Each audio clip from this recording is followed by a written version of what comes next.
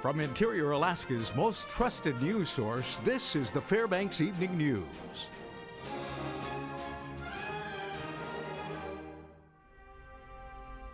Good evening and welcome to tonight's broadcast. Our top story, Alaska Governor Bill Walker today announced his intention to accept additional federal and mental health trust fund authority money to expand Medicaid in Alaska.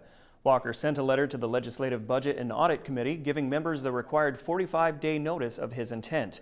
Walker included Medicaid expansion in his original budget proposal, language that was stripped by the legislature. Walker then introduced a Medicaid expansion bill, which was not taken to the floor for a vote during the regular and a pair of special legislative sessions. Walker says the expansion would bring $146 million to the cash-strapped state and provide health care to 20,000 Alaskans in the first year. We know that more than 60% of Alaskans want Medicaid expansion. Since the conclusion of the last session, my team and I have been reviewing all of our options moving forward. During that time, some have asked me if I'd given up on Medicaid expansion. Nothing could be further from the truth. Today, I'm happy to announce I've taken the next step. Today, Alaska becomes the 30th state to accept the benefits of Medicaid expansion. State Representative Tammy Wilson is running for mayor of the Fairbanks North Star Borough. She filed a letter of intent with the Alaska Public Offices Commission yesterday. So far, she and Assembly Presiding Officer Carl Castle are the only ones running. Now, in 2009, Wilson ran for mayor against Luke Hopkins and lost. She was appointed to the State House the same year. Wilson said she decided to run because during the time she was getting petition signatures for a Clean Air Program amendment, several people asked her to. There's been more and more issues about our private property rights here, regulations that are going on, and local issues have always been very important to me. One of the 6 teens accused of participating in a violent attempted robbery earlier this year has agreed to testify against his co-defendants. Tyler Mullen pleaded guilty to reduced charges of 4th-degree misdemeanor assault and 1st-degree burglary in exchange for his, quote, help to authorities, end quote. According to court documents, Mullen and 5 other teens attempted to rob a victim to obtain marijuana for Arctic Man. The teenagers reportedly went to the victim's residence with a handgun, shotgun, and baseball bat. The victim tried to defend himself with a knife but says he was beaten with the bat.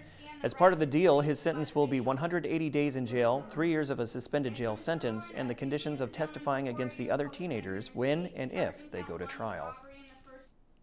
The Alaska Department of Corrections says a 36-year-old Fairbanks man died while in custody. Dustin Wallace died just after 5 p.m. Monday at Fairbanks Memorial Hospital, and Alaska State Troopers are investigating. The Corrections Department says Wallace was booked into jail April 2nd on charges of violating conditions of his previous release. The state medical examiner will conduct an autopsy. Well, don't worry if you happen to see dark smoke coming from the airport yesterday evening. It was all just a part of an emergency preparedness exercise. The Fairbanks International Airport Police and Fire Department was conducting annual training to meet requirements set forth by the Federal Aviation Administration. Controlled burning of diesel fuel allowed firefighters to simulate a real accident and work on the skills needed to keep travelers safe. Fires from the exercise produced sporadic columns of black smoke, which lasted several minutes each near the southern region of the airport. Sergeant Alfonso Allen says obstacles are placed in the burn area to make the simulation as realistic as possible. Aircraft tend to separate in pieces once they have an accident, and the fuel goes around them. So they represent, a mock aircraft crash with the liquid fires, fuel fires going around them, and that's the whole goal. If we have to fight it with a hand line, to push it away and try to keep it contained as best we can.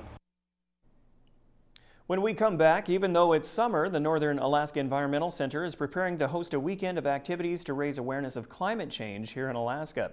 Also, the World Eskimo Indian Olympics got underway last night with an array of events. Our cameras were there and we'll share the pageantry with you. These stories and others coming up. Stay with us. And welcome back. The Northern Alaska Environmental Center is preparing to host a weekend of activities aimed at raising awareness toward the effects of climate change in the state of Alaska. The series of events called the Weekend for the Arctic will kick off on Saturday with a float protest at Tanana Lakes. Kayakers and other boaters will stir up the water as part of a national movement against Arctic drilling. A barbecue open to the public will be held at the Northern Center on Saturday night as well. And racers will help move the organization's cause forward on Sunday with the 19th annual Run for the Refuge at UAF. Participants will be able to choose between a 5 and 10K course. Executive Director of the Northern Alaska Environmental Center, Elizabeth Dabney, says the ultimate goal of the event is to get people talking about climate change. The Northern Center specifically wants Alaskans' voices to be heard on a national level, that this is our Arctic. The U.S. gets to be an Arctic nation because of Alaska, and so we would love Fairbanks to start this conversation very specifically on a local level that has an opportunity to get national attention. The World Eskimo Indian Olympics entered day 2 following last night's opening ceremony at the Carlson Center. The lighting of a seal oil lamp officially opened the games. The flames will burn through Saturday night or more likely early Sunday morning when WEO 2015 wraps up. Nicole Johnston delivered her final welcome address as WEO Board of Governors chair during last night's ceremony.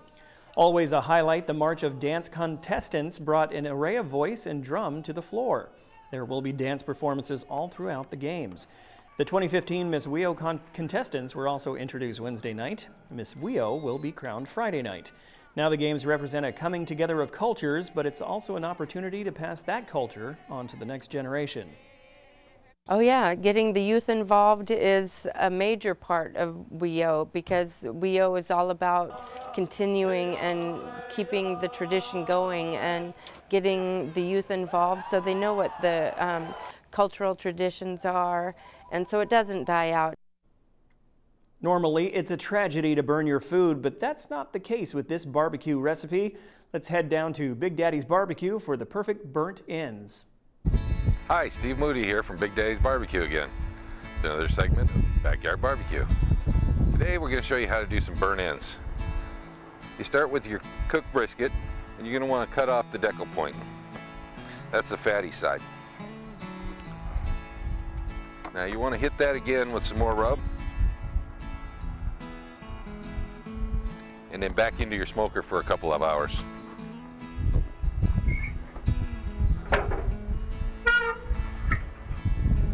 Now we've got a finished product for you.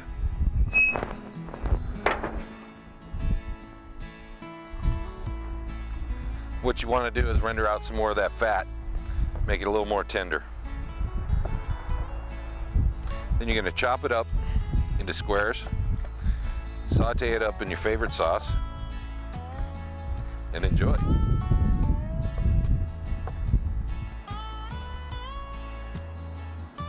Check out all of our recipes at webcenter11.com.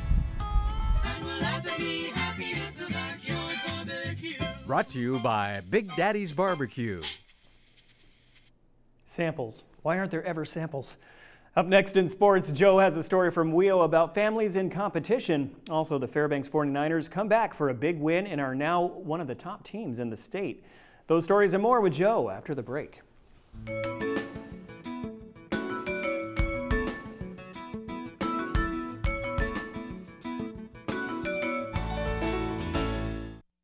Welcome back, Interior Sports fans. Joe Cook here with your local Thursday Sportscast. WEO is more than competition. It's about camaraderie and most of all, family and tradition. That was on display today as a family from Eagle River and Fairbanks have tonight's WEO Spotlight. Here's more. At the Carlson Center, WEO athletes competed in the Eskimo stick pull. The event simulates bringing in a seal from a hole in ice. Matthew Sado Evans won the men's title for the second straight year, but families were at odds in the event. Simon Walker faced Dad Brian Walker, a dominant athlete in the 90s, for the first time. Simon won. Thought about it like last night, and it was just a quick thought. And just thought about it. Us, going against each other here in Eskimo stick pull. So it's pretty interesting. I've raised my kids around the games, and so it was kind of a full circle, just like our native ways are. It's always a full circle with everything. Mandy and Asia Sullivan are mother and daughter. Mandy got the best of Asia in last year's final. Mandy finished out of the finals today, but coached up her daughter, Asia, who went on to win her third stick pull title. She just told me to use my legs. She's like, I have more powerful legs and arms, and a lot of them I was trying to use my arms and my back, and then that final one I used my legs, and I really got through it. I think that's what helped me. She's such a well-rounded, strong athlete, and when you put yourself in there with your thinking and then taking taking in the advice and using everything together as one unit, it really makes a difference, and I really got to see that with her. So it's nice to see someone so young, when she started at 12 to who she is at 18, to use that all in her and just come out a very strong, happy child. It's very heartwarming. With every tug and pull, these families are growing closer and passing on tradition. Joe Cook reporting. And staying with WIO during opening night on Wednesday at the Carlson Center, one of the premier events took place, the one-hand reach event, which is a test of balance, strength, and concentration. Autumn Ridley won the women's title with a reach of 58 inches, 1 inch better than her past 2 victories of 57 inches. Clark, the world record holder in the event, won his 4th title in a row with a reach of 68 inches, 2 inches away from his record. Ridley also leads the women's blanket toss after prelims on Wednesday. Crystal Lincoln, Marjorie Tabone, and Ivory Okalisic advanced to Friday's finals as well. The Gold Panthers probably can't wait to get out of Fairbanks, not because of anything bad. They're just searching for wins. Alaska starts a 4-game road trip tonight, Wednesday night at Crowder Memorial Park. The Gold Panthers lost the first game of a doubleheader against the Anchorage Bucks 4-1. Game 2 action here, and the Panthers were behind the 8-ball early, literally. They trailed 8-0 to start Game 2. They showed some signs of life in the 6th inning. Renee Martinez finds a hole and an error leads to a run, bringing in Riley Roberts. Austin Bush would bring in Martinez with a base knock, and Alaska was sniffing at a comeback. It was an 8-5 game going into the final inning, but too much Bucks, who clinched the win with defense. They sweep Alaska with an 8-5 win in 7 innings in Game 2 and take the series. Former Gold Panthers manager Mike Rahovic admits that this series victory was bittersweet for him. I've worn the Panther uniform 3 different times in my career, as a player, as assistant coach, as the head coach last year, winning the Alaska Baseball League Championship. It's been very weird sitting on this side of the field, but I saw a lot of familiar faces that came up and said hi, and it's been weird, but it's been fun. I know what it's about, the history of this place and everything. I know what Don Dennis is about. It's been hard. The third meeting between the Fairbanks 49ers and Alaska Wild was important, given this game counted in the Legion League standings. The third round of this local rivalry was at Marlin Field on Wednesday night. Ryan Perdue of the 49ers, he breaks a 3-3 tie in the bottom of the 6th with an RBI triple, bringing in Caleb Moritz to give the 49ers a lead. That hit sparked a huge run for the 49ers, who put up a 6th spot in the 6th. The Wild tried to get back in it with a Ben Hall hit that drives in a run for the Wild, but the 49ers, man, they were just rolling. Tyler Hill, who was enlisting in the Air Force, had 9 Ks and retired the final 3 batters. The Niners win 9-4 in 7 innings to complete the comeback. They trailed 3-0 early on. The 49ers are now 8-3 in league play. The victory puts Fairbanks in a tie for 5th in the state, with Diamond in the State Legion baseball standings. It's nice to have everybody step up. I mean, Ryan, me, middle of the lineup was here today. Even the bottom of the lineup today was hitting the ball well. So, I mean, it's real nice when we have good at-bats from everybody up and down the lineup. It's good. I haven't played in a year, but, I mean, I still got some of it. And this is my last season before I joined the military, so it'd be good to get it all out before I miss it when I get done. We've tossed around the idea of going to Idaho at the end of the year for all year, pretty much. Even Rod said it. So, I mean, we can go as long as we have the pitching and the defense. I think we're good. And that's a wrap for sports. Our weatherman Mike Schultz is up next with your full weather forecast, and we'll catch you next time. Hey everyone, welcome back into our Thursday night newscast. Mike Schultz is once again talking about the weather, and it was beautiful today. Lots of sunshine, temperatures warming back up again. It was one of those days where you definitely wanted to play hooky, and it looks like tomorrow maybe not quite as good, and the weekend looks a little wet too. We'll tell you about that in just a little bit. Here's our photograph for tonight. Mark Schilzantz was up this morning at 5 o'clock, and he captured this beautiful sunrise. Look at the colors there and the formations. Again, a very nice photograph. And as always, if you have a photograph that you want to share, well, send it over to us at photos at ktvf11.com. We'll share it with the rest of the audience. Your numbers, 75 for the day. The record low was, I should say the overnight low was 53. The record high, 91. That was in 1918. And the record low, 39 in 1905. Our sunrise and sunset, exactly 20 hours of daylight, a loss of 7 minutes from yesterday. What's going on the satellite and radar? As you can see, more moisture working its way in from the south, and looks like some of it's going to work its way through the passes into the Alaska interior. We had some showers overnight that dropped some pretty healthy rainfall. They obviously cleared the skies out. Raining over southeast Alaska too. On the big map, you can see it all translating here to more rain, widespread all over southeast Alaska. Rain around the Anchorage Bowl, also raining at Kodiak. Cloudy skies along the Aleutian Chain, up and down the west coast, and partly cloudy to clear skies with 65 for the high at Nome today. Another chilly day in Barrow, 39 there. In Fort Yukon, 72 and partly cloudy skies. Lower 48 weather. Not too bad in Seattle, 79 degrees. Once again, more 100-degree temperature readings in Las Vegas and Phoenix. Over the 90-degree mark in Denver, 94 at Salt Lake City, 96 in Dallas. A lot of very hot temperatures over the eastern half of the country. As you can see, St. Louis at 92 degrees. Not too bad in Chicago. Over the northeast, 80 degrees at New York, and then down across the southeastern sections, thunderstorms and humid conditions and very hot temperatures too. On the satellite and radar, again, you can see a lot of energy moving across from the southwest. This is the southwest monsoon setting up for the desert southwest. Activity moving across the Great Lakes. There's thunderstorms over the deep south, and then out to the west, things are looking pretty good. In fact, lots of clear skies for the most part and warm temperatures. Now the real field temperatures tomorrow are going to really be hot. As you can see, they're going to range from 110 to 120 degrees in the darkest red areas. That's over the Mississippi, Alabama, Louisiana, and Georgia areas, while the 100 to 110 degrees elsewhere. Very hot temperatures because the jet stream once again is way up to the north, allowing that warm air to come up from the south, and then thunderstorms in all association with the southwest monsoon developing across the desert southwest and the western half of the country.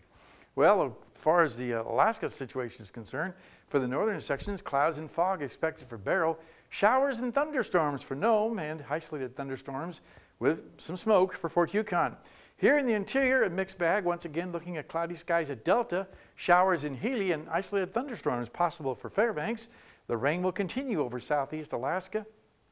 At Juneau, cloudy skies with a chance of rain in Ketchikan, and also out to the west, a wet forecast there. Rain for Cold Bay, rain becomes showers in Kodiak, and showers become rain in Bethel, so kind of off and on there.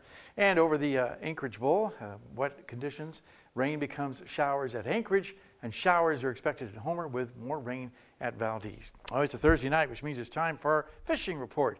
As you can see here, we're looking at from the Life Med folks that in the Valdez area, the halibut fishing is still very good. And the silvers are slowly increasing in the bay there, so pretty good chance of seeing the silvers by next week.